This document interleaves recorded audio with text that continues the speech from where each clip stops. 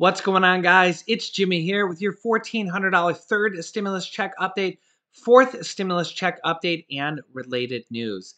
Let me and our community, our extended family, know if you received your $1,400 third stimulus check today.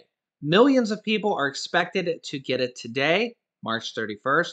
Although we got that bombshell announcement from the IRS that says that Social Security is likely not going to receive their deposits until a week from today, April 7th.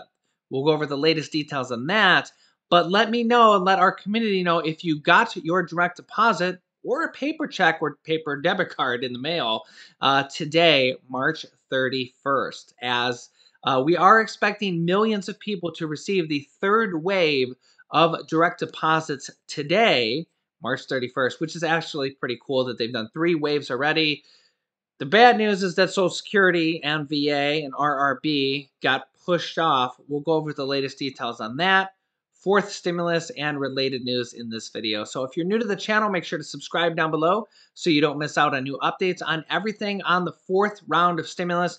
There's multiple different provisions in this next package and even standalone bills. President Biden has already done 2 rounds of student loan forgiveness for $1 billion or more of student loan forgiveness. I covered that in one of my past videos.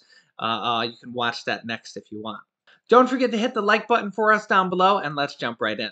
First up, former President Donald Trump's legal problems are growing as he's now involved in multiple different lawsuits on various actually different subjects. As you can see here, Trump's legal problems are growing with 2 grand jury investigations in Georgia and a possible Dominion lawsuit, which is the voter system company. Trump has faced dozens of civil and criminal lawsuits since leaving office. Some center on business deals he struck before he was president. Others relate to allegation of adult misconduct. Not even sure if I can say that on YouTube. And several focus on his attempt to overturn the results of the November election. Added to the growing list of legal woes this week were 2 grand jury investigations in Fulton County, Georgia, the Daily Beast reported. The investigations are reportedly focusing on Trump's campaign over claims that the former president sought to pressure election officials to change the vote count in November's election to favor him. The Fulton County District Attorney said she believes jurors were likely to be asked to issue subpoenas in the very near future, requesting documents and recording relevance to the investigation from Trump and his allies. The district attorney said that 3 cases had been referred by Georgia Secretary of State Brad Raffensperger to her Public Integrity Unit, which is more typically tasked with investigating allegations of corruption among police officers. They will focus on Trump's alleged efforts to influence the outcome of the election in Georgia, which he falsely claimed he had lost as a result of the widespread voter fraud. This also comes as former President Donald Trump's appeal in a defamation case was just dismissed by a New York court. The defamation suit against former President Donald Trump, filed by former Apprentice contestant Summer Zervos, is back on track after New York's highest court agreed that the case should continue now that the one-time reality TV host is no longer president. Trump had argued that the U.S. Constitution placed him as president beyond the reach of state courts. In a brief order, the New York State Court of Appeals said Tuesday that that argument was moot. Zervos, who claimed Trump assaulted her more than a decade ago and then defamed her by calling her a liar, has said she'll seek to question Trump under oath in the case, one of several legal threats facing the former president as he maps out his political future. Jean Carroll, another accuser whom Trump has called a liar, is also planning to depose him in another defamation suit. So one thing is for certain is he'll definitely be busy defending these and possibly testifying under oath in some of these cases. Yesterday, President Biden signed an extension to the very popular stimulus program for small business owners called the Paycheck Protection Program. He extended this for 2 months from March 31st to May 31st. The bill that's now signed into law also gives the Small Business Association up until June 30th to process paperwork for the PPP Paycheck Protection Program. This basically is for anybody with a small business or a side business.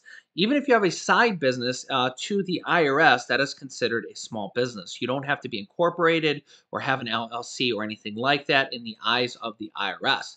Basically, if you have a side hustle, a side business, a side gig where you get 1099 or you're a gig worker or a contract worker, you likely could qualify for the Paycheck Protection Program, which gives you for loans up to $150,000 are completely forgivable, which is basically a just stimulus check to you to use for your small business. You have to use the majority of the money on paychecks for your employees. However, you count as an employee. So if it's just you at your business, say you drive for Uber, you drive for Grubhub, you sell products on Amazon, like I teach people how to do, any type of side business that you can claim income from, it has to be previous from 2020. Can't be a brand new business this year.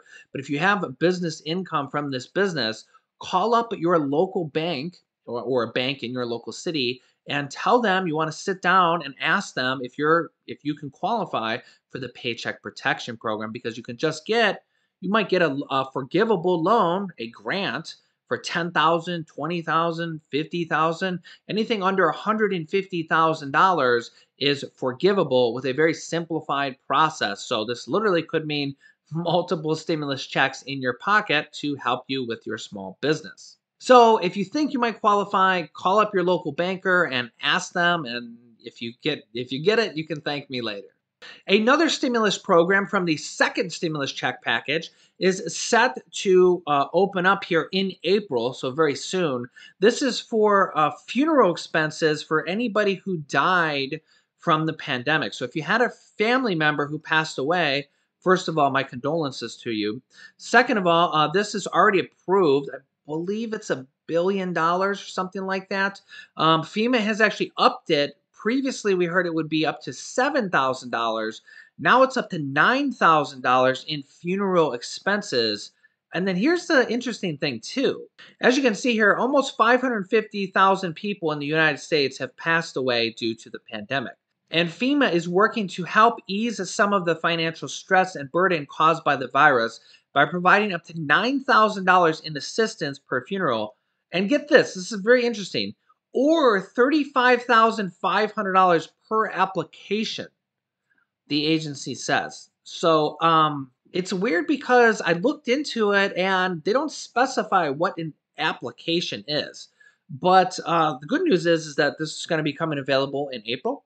I believe it's for 2020. I don't believe it's for anything that may have happened in 2021, but we'll see more details as that comes out. It used to be 7,000. Now it looks like it's going to be up to 9,000 and also possibly $35,000 per application.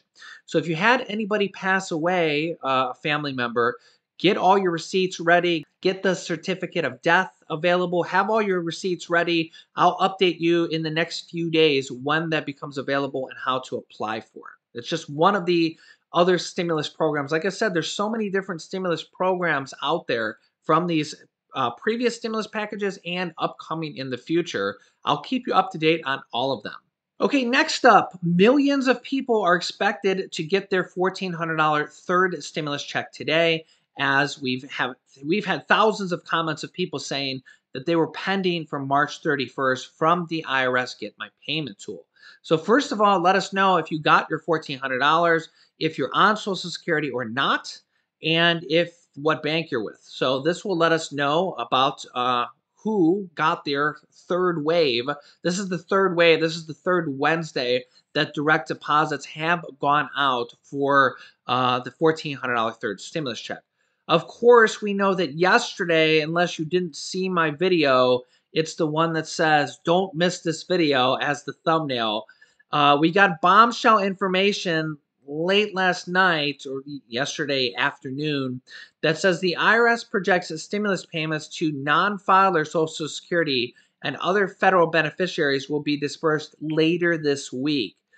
This was unfortunate news, and this is why I'm probably going to have a lot of comments that said, I'm on Social Security and I didn't get it today. And that's because just yesterday, the IRS told us here that says as work continues on issuing millions of economic impact payments or stimulus checks to Americans, the IRS and the Treasury Department announced today that they will anticipate payments will begin to be issued this weekend to Social Security recipients and other federal beneficiaries who do not normally file a tax return, with the projection that the majority of these payments will be sent electronically and received on April 7th, which will be a week from today, next Wednesday. That'll be the fourth wave, I should say, of direct deposits. For some weird reason, they always hit on Wednesdays. The first one was March 17th, St. Patrick's Day,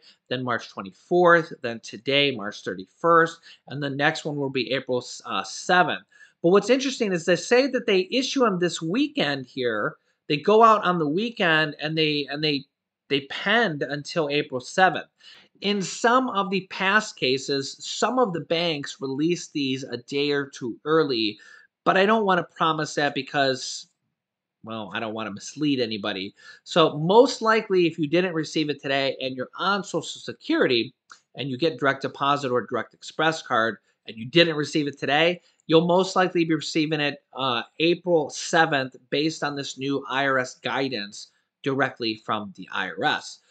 You also could be getting a paper check. I get a lot of people that says their IRS Get My Payment tool says that their paper check is going to go out April 2nd. Oh, let me update you on the IRS Get My Payment tool. Okay, right here, the IRS notes that the Get My Payment tool on irs.gov will not be updated until the weekend of April 3rd through the 4th with information for federal beneficiaries expecting payments next week. So don't even check the IRS Get My Payment tool until Saturday or Sunday. Also, this IRS press release talks about Veterans Affairs, and it says the IRS continues to review data received for Veterans Affairs, VA, benefit recipients and expects to determine a payment date and provide more details soon. Currently, the IRS estimates that the stimulus checks for VA beneficiaries who do not regularly file tax returns could be dispersed by mid-April. VA beneficiary payment information will be available in the Get My Payment tool at a future date. Yeah, that's unfortunate for any veterans. I mean, you guys served our country. I thank you for your service, and apparently, it's sad. I know, I get it. It's seniors, people on Social Security, disability, and veterans are the people that really should have probably got this first.